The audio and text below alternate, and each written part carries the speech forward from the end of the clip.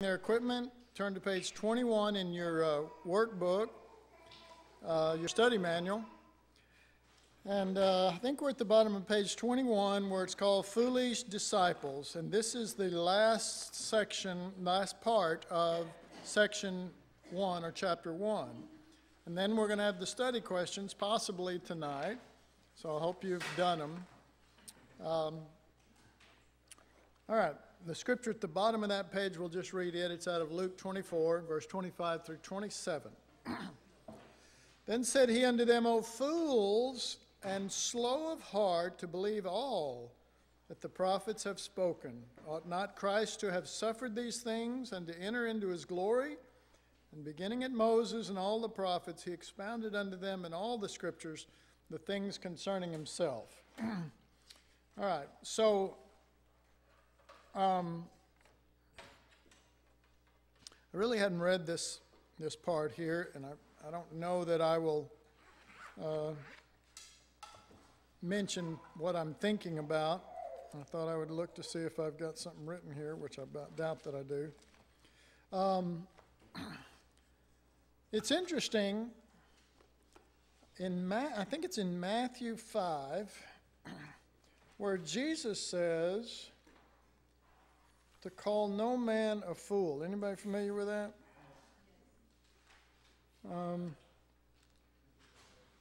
Yeah, it is. Matthew 5:22. But I say unto you, whosoever is angry with his brother without a cause shall be in danger of judgment, and whosoever shall say to his brother, Raca, shall be in danger of the council, but whosoever shall say, thou fool, shall be in danger of hellfire. Well, basically, Jesus just did that.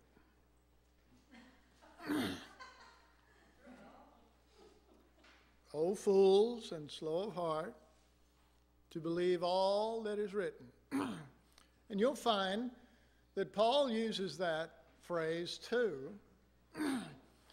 So what is that telling us?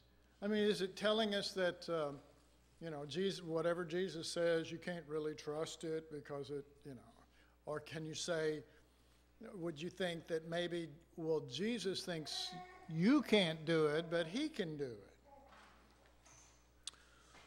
Are we thinking that there is magic or curses in what we say instead of it being inherent in the Lord? Inherent in the Lord. That the only thing holy, the only thing virtuous on this planet when Jesus came was Jesus. Okay. Anybody ever feel like a failure? Anybody ever feel like you come short of the glory of God? Anybody feel like, well, guess what? All those feelings are true. But there's some good news. What is the good news? Jesus. But not Jesus in heaven, and this is what we covered in the last section, Jesus in us. And so if you say to somebody, thou fool or you fool, do you think you're going to go to hell for using that order of words? And the answer is no, because Jesus used them and Paul used them and other people used them. Man looks on the outward appearance. You could even say man listens on the outward appearance. But God looks on the heart. And what, Jesus said it's not what comes out of you that goes into the draught. It's what comes out of your heart that comes through your mouth and whatever. He wants to change our heart, not just change the wording that we use. Because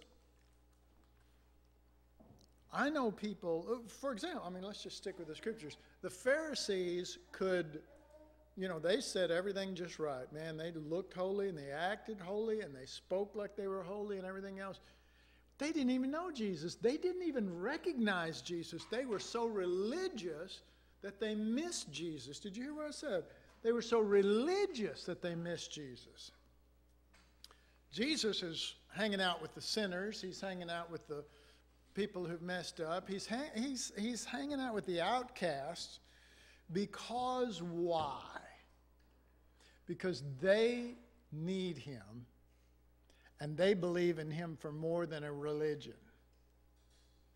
more than a religious set of words, more than a religious set of doctrines, but having the life that pleases the Father, that life will say the right words. And that life will accomplish the right things. Now, it may not always look right to a religious person. When they were accusing Jesus and his disciples of eating grain in the field, and they said, you can't do that on the Sabbath. And Jesus used other examples from the Old Testament and said, well, what about David? He ate the showbread, and that wasn't legal. And what about the priests when they did stuff that wasn't legal for them to do? Well, they couldn't answer it because these things are not primarily based on deeds. Now, you've heard me say this before, and I'll say it a million times because it's worth it. A Buddhist will work to be patient. He will try to be kind. He will try to show love. He will give of what his possessions. He will do all of those things more than any Christian I've seen. Is there virtue in doing those things? Is he earning anything with God by doing those things? And the answer is no. I mean, why do we serve Jesus if it's just, we could just go to Buddha or, become Hindus or whatever, The answer is God put his Son within us, and what is produced by the vine through us as branches is called fruit, and everything else is just us doing religious stuff. Now let me tell you something. If you ever get that, it'll make your search singular. You'll search for Jesus. You'll go to the Word for Jesus. Your cry will be for Jesus. You won't be as concerned about you as you will be concerned that it be Christ. That it be Christ. Because that's the only hope. Because it is. He is the only hope. And so, our search, we don't have to search for righteousness. Jesus has made unto us righteousness. We don't have to worry about our redemption. He has made unto us redemption. We don't have to worry about peace. He is our peace. I mean, I'm just quoting scriptures here. All of this is out of the scripture, and I can go on and on and on and on. He is this, he is that, he's the way, he's the truth, he's the life, he's the, the vine, he's all of these things. He's the bread of life. He's all of these things. And when Christ captivates your heart, then when Jesus is walking on the road to Emmaus and he says, "Oh fools, oh foolish ones," you can be assured that he's not headed for hell. Amen? Not only that, but you can be assured that God is ordering this particular wording whether they liked it or not. I mean, do you think that Jesus would use inappropriate words for his disciples? I would say no. Sadly, they're very appropriate. Oh, foolish ones, slow of heart to believe all that is written. Most Christians cannot take that kind of talk. Yeah, they don't want to hear it. You know why? Because there's a scripture says, not to think more highly of yourself than you ought. It offends us. Why? Because we think more highly of ourselves. In defending the scripture, well, you use the word fool. You called us a fool, and Jesus said to call no man a fool. Well, Jesus also said, the scriptures also said, not to think more highly of yourself than you ought, and your reaction is based on that. You're defending truths while violating other truths. Now, this all is easy to do unless we just keep our hearts after Jesus. Don't get complicated. We make everything so complicated. I remember in my early days as I began to see Jesus in the Scriptures. And I remember saying, gosh, he is so profound and yet so simple. Can you believe it? Is that possible? Yes. Because we shouldn't be removed from the simplicity that is of the gospel that is Christ. If you walk in the light that you have, and here's where complications come when you try to walk in, say, my light. You know, I'm having a tough time with that. Walking in what I've seen. Okay. So I imagine you would really be having a hard time. Just because I teach doesn't mean that I'm putting expectations on you to live up to my level. You know. Now, my hope is that you'll all surpass me one day and be so far beyond me that I'll look like I'm sucking my thumb and go, woo-hoo. You go, I remember I used to think he was so deep. He's an idiot, you know, or a fool. How about that? Good. But until that day comes, when I teach, I'm not putting expectations on you. I send forth the word as the Lord gives it and tells me, and the seeds fall, and the seeds are in there, and it may take a while for him to water them, fertilize it, and everything else. You know, I don't know, anybody ever done much gardening or stuff like that? You know, how about, has anybody ever had you know what a redwood tree is? Anybody ever had a redwood seed and put it in the ground and go back the next day and go, well, where is it? You know, I mean, the redwood, you can cut a hole in it and drive a car through it. It takes a while. It takes a while. Be patient, therefore, brethren, until the coming of the Lord. And that's not just talking about in the sky. Unto the Lord coming in us. For the farmer has long patience until he receive both the early and the latter rain. I'm just quoting from the book of James right now.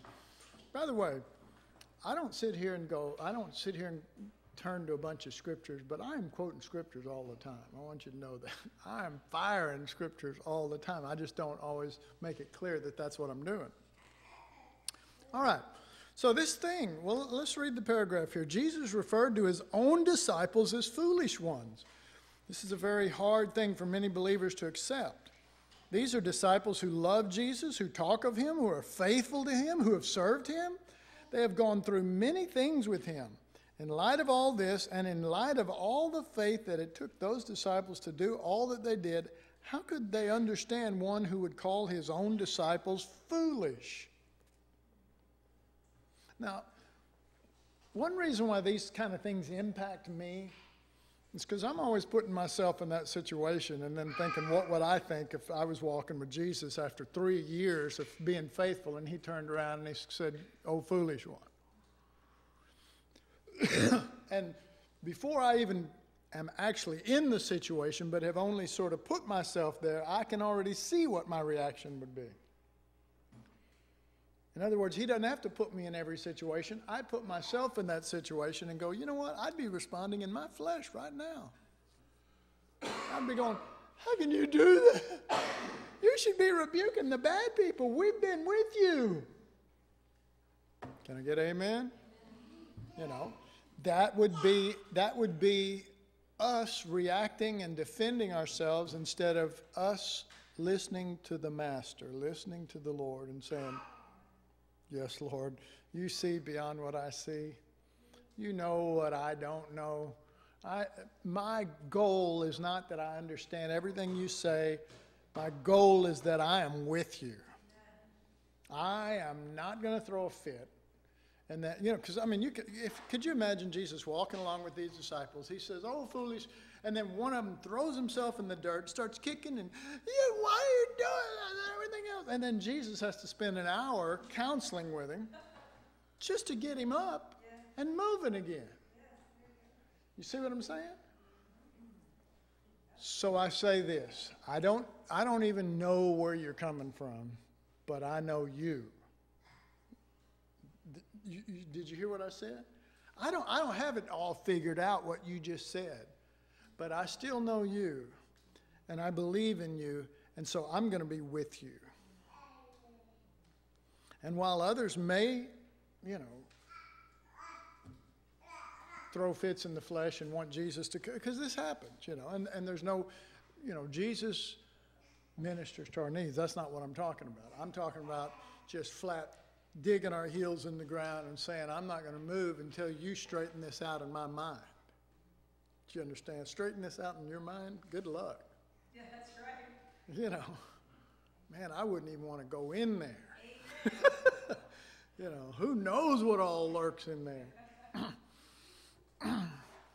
So, the next paragraph, as if labeling his own disciples were not enough, Jesus went on to describe them as slow of heart to believe all.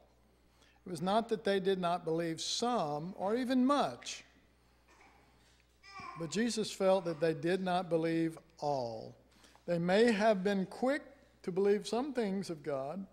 There's a slowness to believe all. How could we understand Jesus saying this to us if we have been so faithful? Knowing that our love toward him has been genuine, how can we understand these words except to conclude that Jesus must be cruel and hard? And there are people who believe that Jesus is cruel and hard. I don't. I do not. I wrote a song a couple of months ago, or maybe 6 months ago, maybe a year ago, I don't know. And in that it says, everything you do with love. And I really believe that. I just believe it. It may not feel like love. What did David say? In his mercy he hath afflicted me. Well, that's somebody who's seeing beyond the circumstances and beyond their own pride. Because, I'm just going to tell you, we're not going to get anywhere until we get past our own pride. We're going to, or I can't say not get anywhere. Our progress will be slow. We'll make, the Lord loves us, and he'll do whatever he can because he is good and because he does love us. But to really make strides with the Lord, you have to give up your pride. You have to give up resisting the Lord over things that we don't really understand, but he does. And we have to say, that's why I call you Lord. That's why you're, Lord. So, could it be rather that Jesus has another view? Could it be that he sees everything differently than we do? Could it be that the disciples have not yet reached the weightier matters? Could it be that there are issues dear to his heart that are not so dear to Christianity or churchianity, and that what is dear to them is not at all in that vein that touches his heart? Would it not be interesting to find that instead of him being critical or hard, he simply speaks the truth as it is? If this be the case, then Jesus' words were not proceeding from a critical attitude, though they could be read that way. Rather, he must simply declare reality, and these disciples stood at the edge of entering into that reality. And here's the good news. These guys did see Jesus. A shout should have gone up right there, These guys did see Jesus. They, you say, well, if Jesus has to say to us, oh, slow of heart to believe in everything, then we ain't going to get it. They got it, and pretty quick. Isn't that cool? And here's why. Because the Lord, the Lord knew that they were open. we always feel like we're closed. We always feel like we're, half-hearted or something like that. I mean, I've told this story. I haven't told it in a long time, but I told the story of somebody coming to my office once for counseling, and they said, "Oh my God," they were crying and just, broken hearted. "I think I've committed the unpardonable sin. I think the Lord is going to leave me and it's over with and everything." And they're just going on and on and on. And I said, "Hey, there's no question." And I didn't even ask them what they'd done or anything. I said, "There's no question you haven't committed the unpardonable sin because you still care. You are broken over this. You want the Lord. You're not all hard and separate and, everything. But someone who is actually broken and cares feels sometimes that they're not where they want to be or should be." You know what I mean? Why am I saying that? Because sometimes those are signs that we really are with the Lord.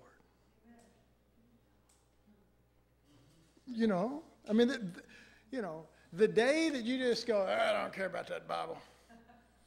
I don't care about the Lord. I don't want to hear nothing about him," you should start worrying. Okay? But when you say, "I really do want to know the Lord," you're probably closer than you could ever imagine. Isn't that good news to anybody? Praise God. And the Lord sees our heart. He's not, He's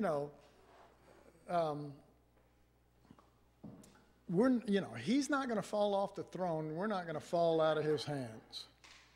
Okay? He's got us. He's got us.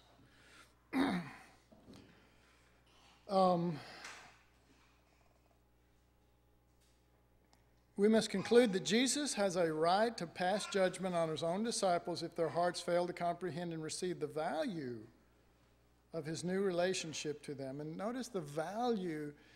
I want you to know that there is a value to having a father that will tell you the truth when it's not comfortable.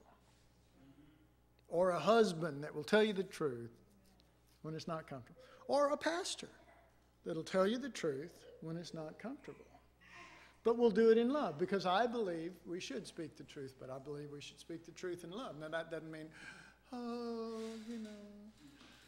you're really messed up, but I love you. I'm not talking about, sloppy agape. I'm talking about, yeah.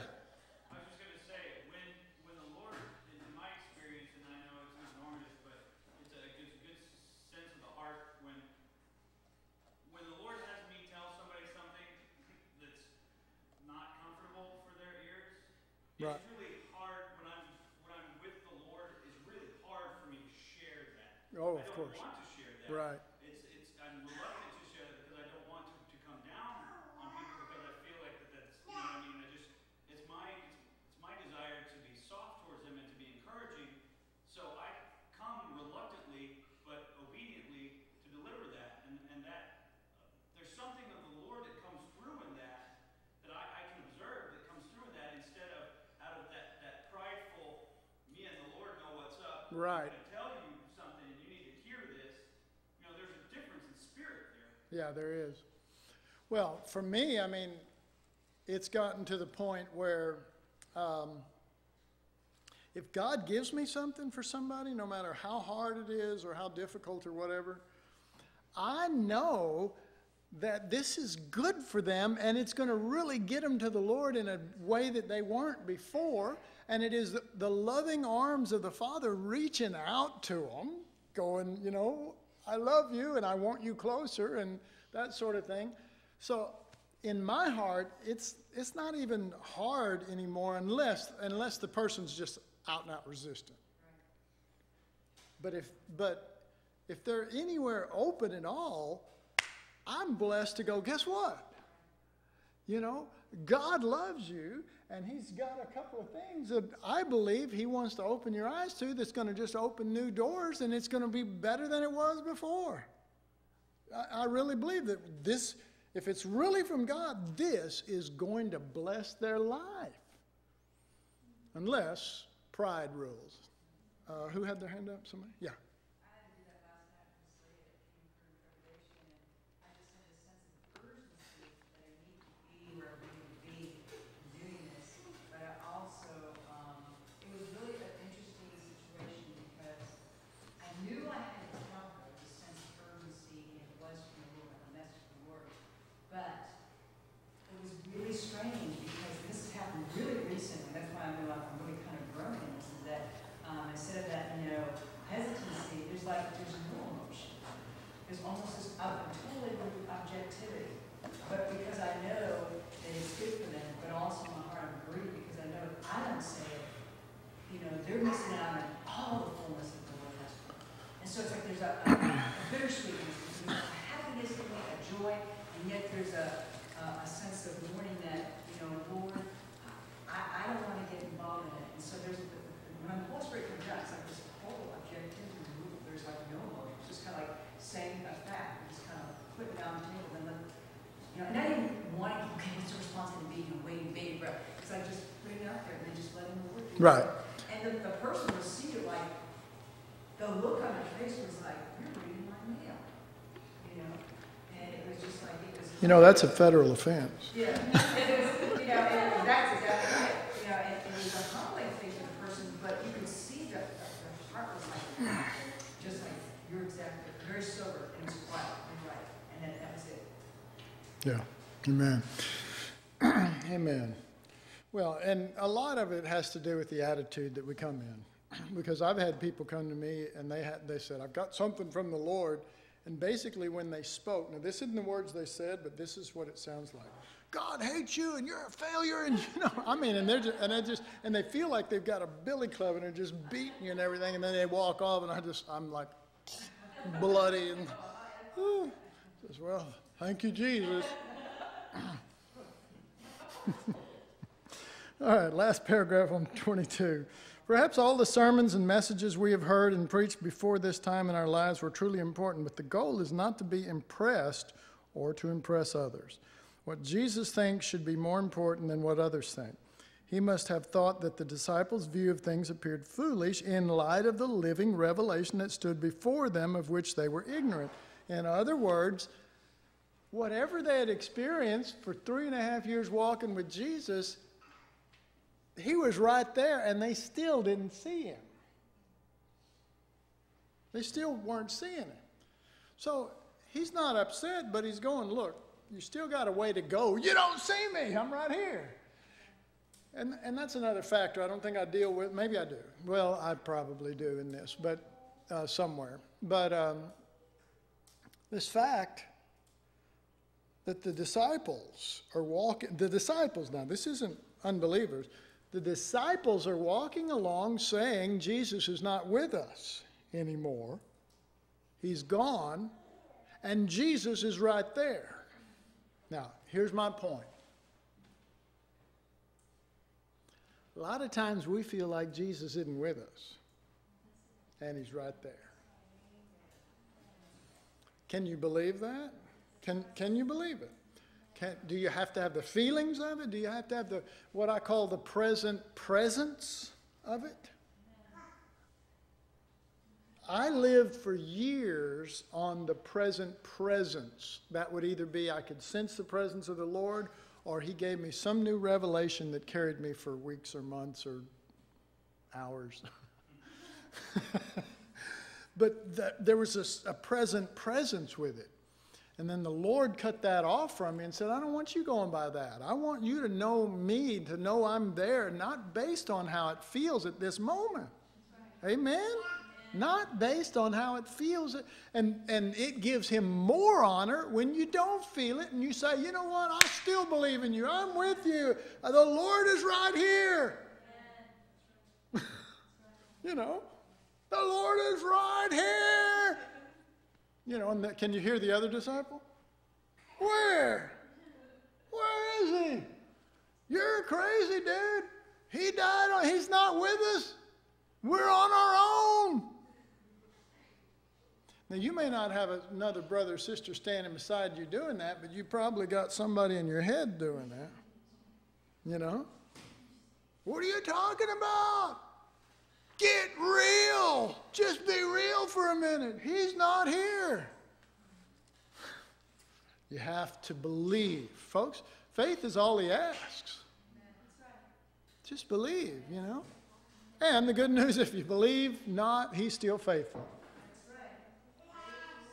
Another shout should have gone up. Because if you believe not, he is faithful to you. He is faithful. Well, let's put it this way. He's faithful. The Father is faithful to the Son. The Son is faithful to what he accomplished. And what he accomplished is you are one with him. I don't feel the presence of the Lord. I don't feel he's close. You are closer than close. You know. I mean, they might be bumping elbows with Jesus. Well, they didn't have it as good as we do. He's in us. He is with us. He's in us. God, folks, the term Emmanuel is God with us. God with us being truly translated in the New Testament is God in us. We're the body of Christ. We're not the friends in the sense of the hippie, the Jesus freaks thought. You know, I mean, we did, you know. Me and Jesus got a groovy thing going. I mean, I said that. I said stuff like that. I mean, you know, people ask you, you know, well, what is Jesus to you? Jesus is my best friend.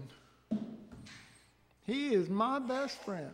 Folks, he's more than my best friend now. He's my life. He's everything. He's my peace. He is all of those things. And I believe that even when I don't have the sense of peace. Do you think that it insults the devil and glorifies Jesus when you have no sense of peace and you turn to the enemy who's mocking you and you say, Jesus is my peace whether I feel it or not? Jesus on the throne going, that's my son right there. The devil's going, are you an idiot? You're making him mad. You know, anybody, I mean, has the devil ever made you mad? Well, get back at him a few times by standing up for the truth. You know, we used to call it giving the devil a black eye. That's what we called it. When you stood in faith, now that is just a term we applied to standing in faith in the face of no peace or no patience or no love and saying, he is that to me, he is that in me, and I've still got it whether I feel it or act like it or not. Bam! I just gave the devil a black eye. Bless you. All right. The goal then is to walk this road with him until we begin to see him in a whole different way than we have before. All right, now let me just say that. See, we're not making too big of progress. But seeing him in a whole different way, yes. The height of that is that the revelation of Christ be so powerful that, you know, it's like the sun comes up and we go, boom, and oh my God. But folks, that's the height of that. To walk and on this road until we begin to see him in a whole different light than we did before, though, is this simple. It's not that great revelation I just described. It's this simple. He says he's in me. He says I'm one with him. He says he'll never leave me nor forsake me. He says, you know, he said in his word, greater is he that's in me. He said that. So, you know, anybody ever, you know, follow the faith movement at all? You know? Where you stood when you were sick and you believed for healing even when you didn't feel like it? Anybody ever go through any of that kind of stuff? Well, it's the same faith, it's just a different object. That was for healing. This is for the truth that is dearest to his heart. Healing is dearest to our body. This truth is dearest to his heart, where we say what he wants us to say because we love him, because we believe him. And we're saying with every ounce of it. I mean, if we were drugged before a throne, and there's our Jesus, and there's our Father, and the devil's going, just deny him. You don't feel nothing. You don't have any peace. You'd look at the Father, and you'd look at the Son, and you'd look at the devil doing it, and you'd go, I don't have to have any peace. I don't have to feel it. Get behind me, Satan. Amen. Can I get amen? That's what we would do. Well, that's where we are, folks. That's right. We are before the throne in that sense. We are one with Jesus. We have come boldly into there, and we've done it. Most people go to the throne, but not boldly. They go, oh, Lord, I messed up. I'm terrible. There's no boldness to it. The boldness comes when you're one. The boldness comes when you believe. And when you believe, God sees your faith, and he moves, but he only moves by faith. That's right. And not only that, if he didn't move outwardly in any way, shape, or form, by speaking forth what you truly believe, it does what? It quickens. He quickens the dead. He doesn't quicken the living. He quickens the dead. Well, what do you got to do to qualify to be quickened? Not just ruined, dead, messed up to the death degree. Well, that's where this reality comes in, where you're bringing glory to God. But we don't see it like that. We see I'm on the job, or I'm here and there, and I go, and the devil is standing there, and he's saying his stuff, and then the Lord is with us and everything, but we're not seeing it as it truly is. We're just seeing it like, well, I guess I don't have it, or I don't know how many directions you can go with that, but there's a bunch, You know what I'm saying? Because everybody's different. You take it a different angle. But the bottom line is we're slow of heart and slow to believe all of it. We believe, and there's certain things that we believe that we're like a pit bull, or we won't let go of. There's other stuff, he goes,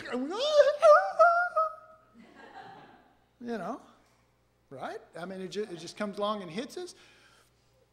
Believe it all. Believe it right up to the throne and into his lap and then into him in oneness. And know that that'll never change in his heart. What I've always said is God will never change. The devil will never change, so you better. The Lord's not going to change. But the devil won't either.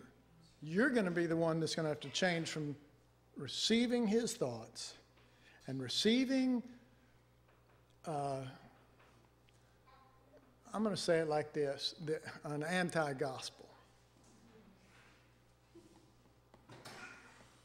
Because it really is. It is believing that we don't believe. It is believing that we don't have what he says we have. It is believe. See, because you're believing. You're not unbelieving. You're believing. You're believing you don't have it.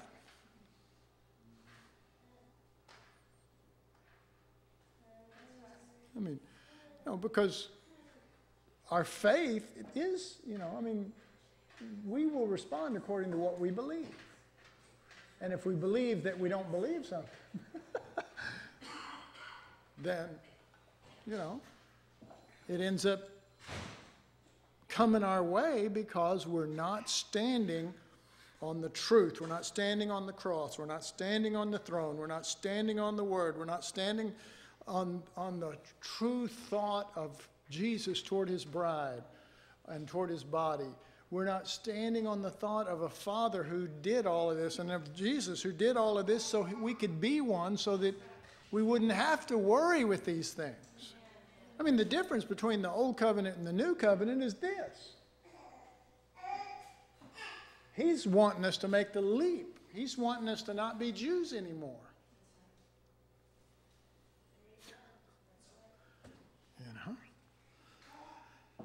mean, my friend, I've had many Jewish friends say, well, why aren't you ministering to the Jews? And why aren't you in a Jewish Christian temple and all that, since, you know, you have Jewish background and everything? I said, you know, I left all that. When Jesus rose from the dead, I left all of that. No longer Greek, no longer Jew, no longer these things, but Christ now is all. And I happen to believe that. They said, yeah, but think of the benefits. Everybody loves the Jews and people treat you really good. I said, if they can't treat me based on Jesus, and they don't, but if they can't, I'm going to have whatever I get based on Jesus, or I just won't have anything, you know. I mean, the friends I have, God will give them to me. The brothers and sisters I have, God will give them to me.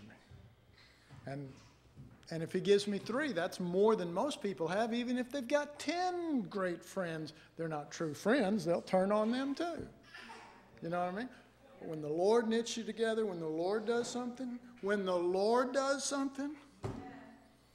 doesn't matter about all the temporal shakings of that world out there. What matters is Christ is all and he's in all. And when all this is said and done, he's not going to remember all the faltering and all the failure. He's not going to remember the hard times when you felt like giving up. He's not. He's going to remember the times that you did stand. You say, well, where do you get that from? It's called Hebrews 11. Every one of those guys sound great. I mean, Samson's in there. Oh, and remember Samson and all the such like. Oh, you know, and I'm going, you know, I'm not God, so I'm going, I'm remembering Samson, dude. And what the heck are you thinking? But God's not marking all that stuff down. He says, you're one with my son. You're in Christ. You are, I always say this, you are born again. Or, do you know the actual translation of that isn't born again? It's born from above. That's the actual translation. It's not really born again. It's born from above. You're in Christ. You're born in him. You've come into a new seed, a new life, and a new being. And so, you know, why does Jesus have to turn to his own disciples and say, oh, foolish ones and slow of heart? I'll tell you exactly why. Because they think the cross is the end instead of the door. Most people are resisting the cross. They're resisting the cross. I remember when I was in Bible school, and I remember hearing some people teach on it in my early days. I mean, early. And some of the things I heard, I thought, you know, I don't think I want this cross thing. I mean, really. I mean, I was sincere. I thought, you know, I think I need to go to Kenneth Copeland's school. You know, because I don't, you know, this doesn't really sound like fun to me. And, you know, it really didn't sound like fun. But the longer I got into it, the reality came to me that the cross is the answer for all of the problems I have.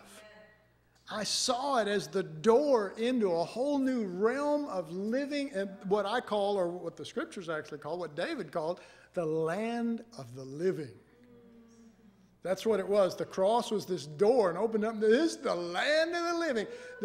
It springs eternal here. I mean, it buds with the life of Christ in every one of these branches. What a, you know, so I just go to that door and go, I just kissed it. I just said, man, thank you, Jesus. And not only that, but all that was me just began to melt off as I passed through that door into Christ. I decreased and he increased thanks to that cross. And it was like, you know, but here's one thing. Until you really see how bad you are, and that's the truth. I mean, the worse you see yourself, the more you're going to appreciate the cross. I'm telling you the truth. I'm telling you the truth. This isn't just teaching, and I'm not doctrinalizing here. This is fact. The deeper you see your need for Jesus, the greater that cross is going to be and the greater the resurrection is going to be. And so it gets discouraging in the early part, because in the early part, you know, Romans 7 is before Romans 8. Oh, wretched man is before. There is therefore now no condemnation. You know? There was a revelation in both of those chapters. Romans 7, the revelation is, I am deeply messed up. The revelation in Romans 8, I am in Christ, and now He's my life. He's not fixing the messed up person. He is living in me. It's glorious. It's glorious. But Romans 7 is necessary, and walking with Jesus on this road while He says, you know, oh, foolish and slow of heart to believe. And he begins to say, all of your religious history with me up to this point counts for nothing. Now everything's on a brand new basis, and that basis is death, burial, and resurrection. So all the 3 years and all the things we did and all the stuff lies we touched and all the food that we fed, it's over with on that front. Now I'm going to start dealing with you about how wretched you are until you're ready to say, okay, I love this cross. And then enter into a whole new life.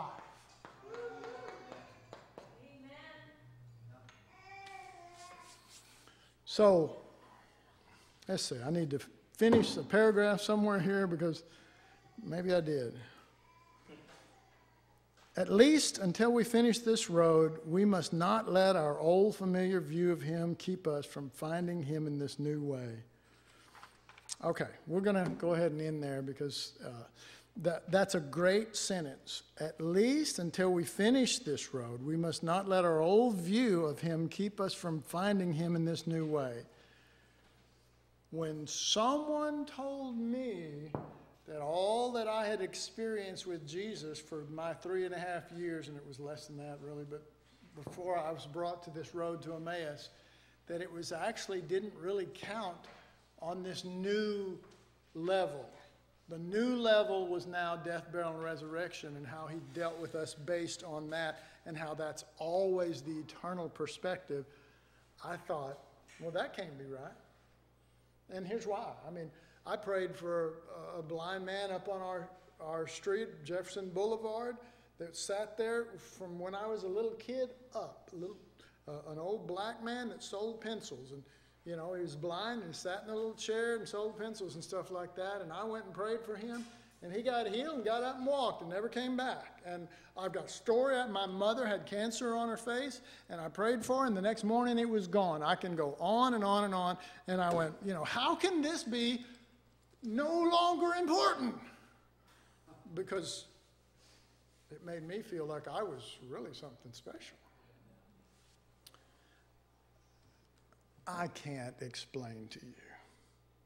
I can only tell you that my reaction was probably normal, but that eventually the Lord showed me this truth, that the cross, the death, burial, and resurrection of Christ is His eternal way of dealing with His sons now, His sons and daughters, those who are His bride and His body.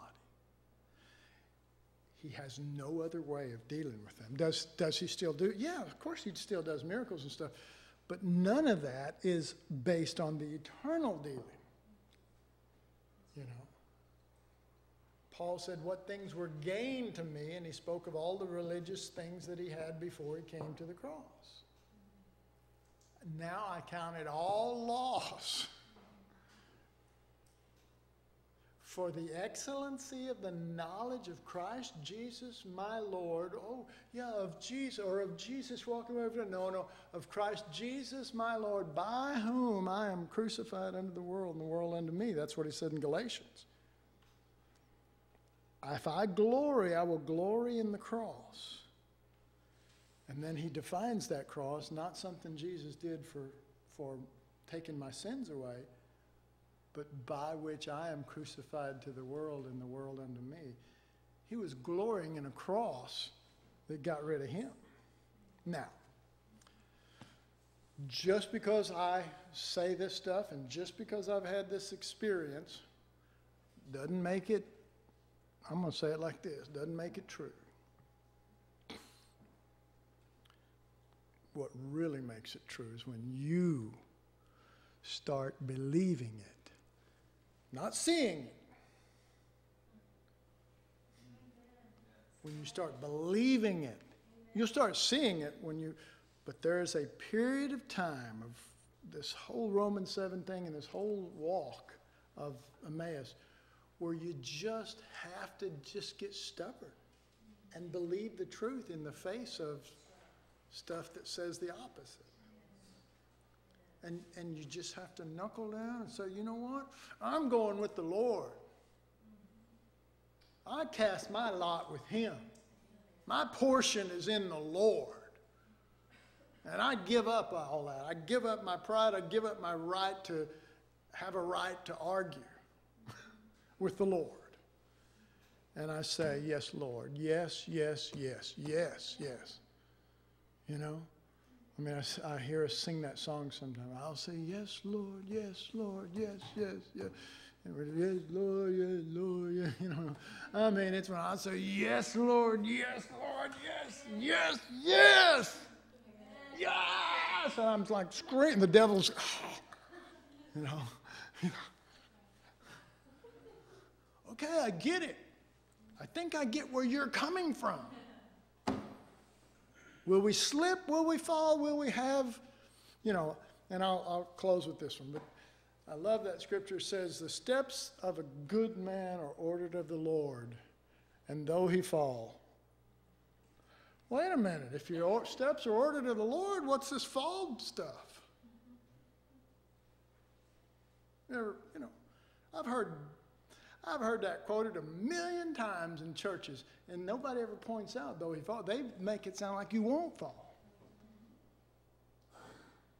The steps of a good man are ordered of the Lord, and the Lord actually lets you fall.